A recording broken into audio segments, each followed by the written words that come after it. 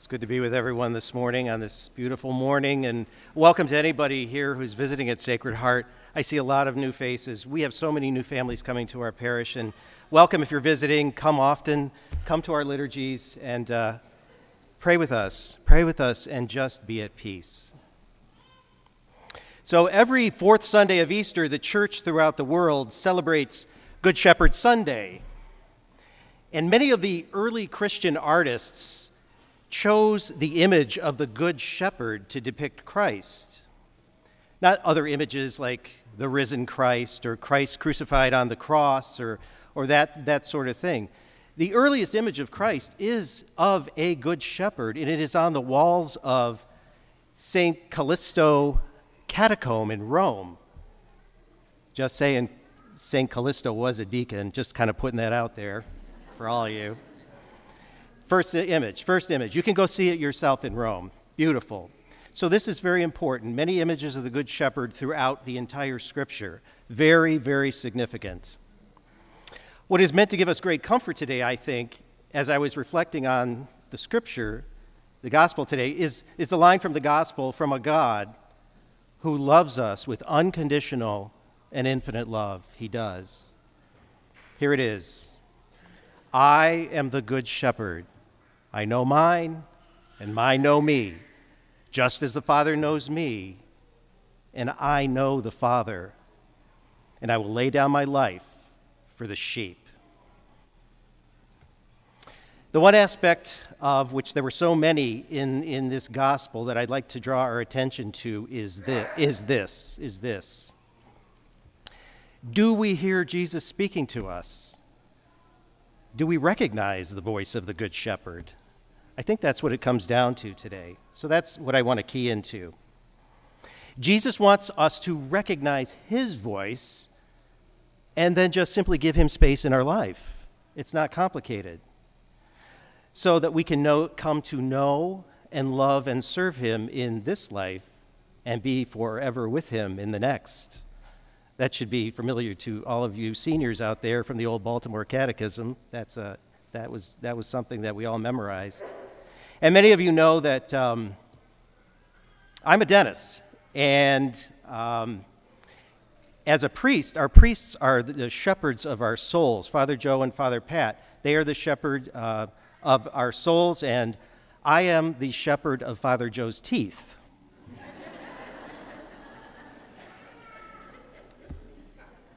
And as all of you know, when you go to the dentist, even Father Joe, I have to make him bite down every once in a while on a cotton roll. I usually stick about 5 or 6 in his mouth. But during that procedure, you have to hold still, and you have to be quiet. I was just thinking of that. All my patients are quiet during that period of time. And this image kept coming back to me in a weird way as I was praying over the gospel, and it occurred to me that we have to do that as well. We have to be silent and still if we are to hear his voice. And it's when we are intentionally silent and still that we have the best opportunity to hear God. But this is very hard to do in all of the noise-filled world that we live in. In our quiet, we need to allow the voice of the Good Shepherd to be amplified. Then, when his voice is amplified, do we begin to live our life in and through him. During our last Becoming Catholic session, which I can't believe, we had 35 new Catholics come into this church, the greatest number in the diocese, for the talk up in Cleveland. What's going on down there in Wadsworth? It's so wonderful. Father Pat outlined during our last session the needs and reasons for our new baby Catholics that help us grow and to hear and to love and to serve not only Christ the Good Shepherd, but each other. And I think they apply to this hearing his voice. So let me just run through a couple of them here. First, to hear his voice, you have to develop a relationship with his mother and his father, Mary and Joseph. You have to. Joseph will guide and protect as a father does. We heard it in the second reading. We are beloved sons and daughters of God. Mary is the mother of the church. Let her and the teachings of the church protect you. She will protect you. Your mother, the church, wants to care for you. You don't have to figure this out on your own. Second, to hear his voice, we need to be nourished. All of us need to be nourished. Nourish your minds. Nourish your minds. Download the Hallow app. If you haven't, that's one of the greatest apps out there now, if not the greatest Catholic app, prayer app. Let your relationship develop with God in prayer. That's how you're going to hear his voice, in prayer. And our faith, this faith we have is so beautiful, is extraordinarily rich. I'm still learning too.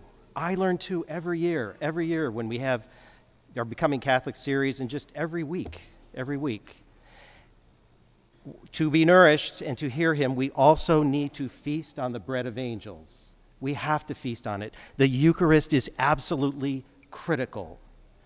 We need to receive love incarnate at every single Mass. That's what we're receiving. You will die spiritually without the Eucharist. And finally, to hear his voice, we need each other. Let's face it, we need each other. We need to gather as the body of Christ and walk this journey on the desert road. No one gets to heaven alone. No one. We are his lambs, carried upon his shoulders when we're broken, unable to do it. When we hear his voice, it is then that we are able to carry others who need it the most. I want to leave you with one moment of grace in my life as I was preparing. Maybe you've had a moment of grace in your life when you've just felt the overwhelming presence and awesome of God. I've only had a couple in my life, and this is one of them. And I think this, I say this to give you hope. I also say that this because it ties into hearing his voice. So it was Easter morning Mass 2020. It was just Father Joe and I and Sue and Eric and Father Spicer. The pews had the tape on them, and no one was here, and we live streamed the Mass. That was the first Easter Mass that we live streamed. Don't ever want to go back to that time. Said Mass, it was the 8 o'clock Mass, and then after Mass, I don't know how I felt. I tried to feel joyful that day. So I went out to my car, and I got in the car, and I looked at my phone, and I had a text from an old friend of mine, one of my classmates from dental school, one of my best buddies. I haven't seen him in 6 years. I hadn't talked to him in 6 years. He lives in Seattle, and we're 3 hours ahead of them. And many of you know I lost my wife in 2009, right after I was ordained, and Felix and Molly, they were two peas in a pod. I mean, we would go out to parties and stuff, and I'd find them off dancing in the corner somewhere, and they knew how to live it up. So Felix and Molly. So anyways, I looked down at the text, and Felix, he sent me this text, and it said, "Happy Easter." He said, "I just awoke from the most vivid dream of Molly. It's so wonderful."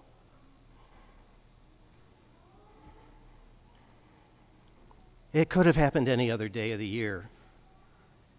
It happened while I was at Mass. Everything he said was true. He is alive. She is alive. All of this is true. All of it. The Eucharist, all of the teachings, everything. I just about came unglued. I called a bunch of my friends and everyone that would listen. I said, "You're never going to believe this."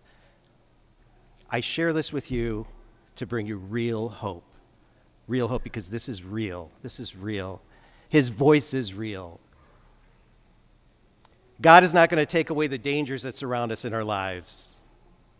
Whatever they may be, God, who sent the Holy Spirit, gives us what we need when we need it. "If you allow me," Christ says, "I will fight for you. You need not fear. I am the good shepherd. Listen to my voice. Allow my voice to be amplified in your life. Have hope. I wrote you a book. I gave you a church. I will fight the enemy for you. I will lay down my life for you. Just let me love you. Don't worry or fear what is to come next. Live with hope. Just live the resurrection.